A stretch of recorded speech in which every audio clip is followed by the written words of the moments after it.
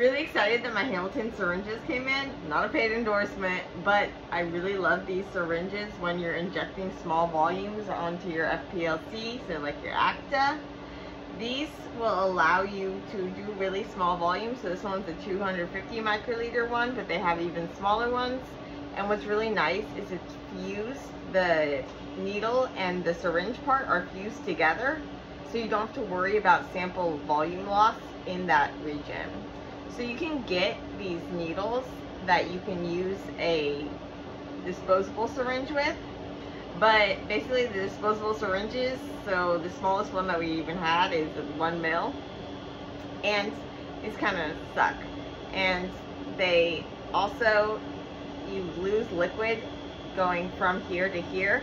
It doesn't even screw in. With a larger syringe, you can actually lock it onto here.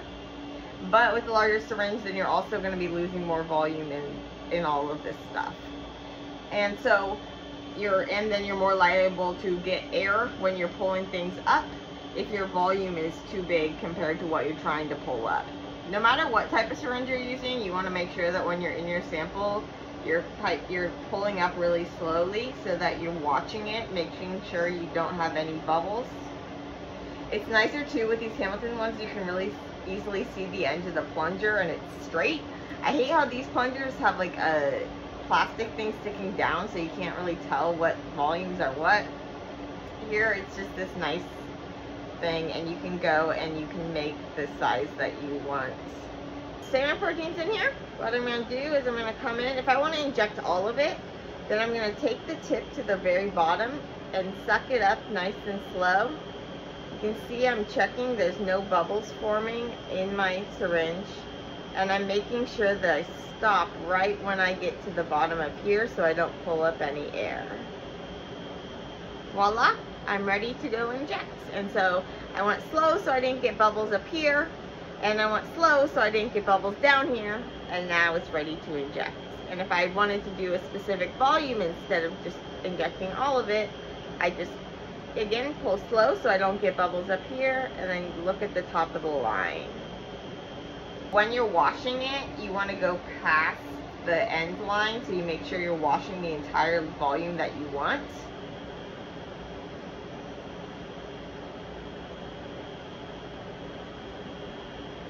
One warning though is if they do come all the way out, so just be careful that you don't pull too far.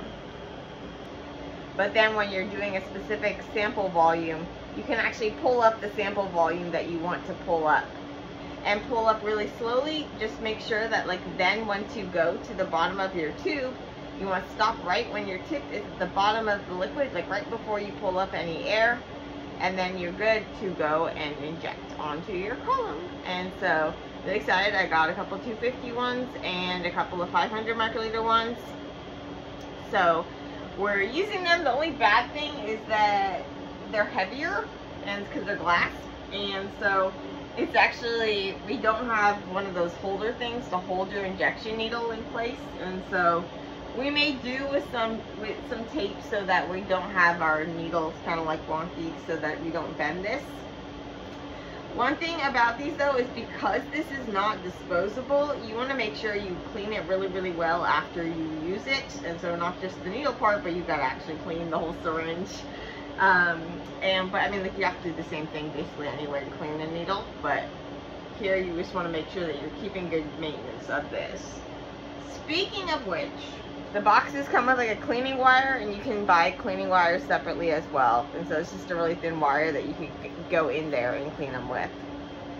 But typically, as long as you take them out right away, I mean, like after your run is over, so you want to keep the needle in there during the run, but then take it out, wash it with water, ethanol, and water, and then you're good to go. And so again, you want to have ethanol in between water and any buffer so that you don't precipitate salts.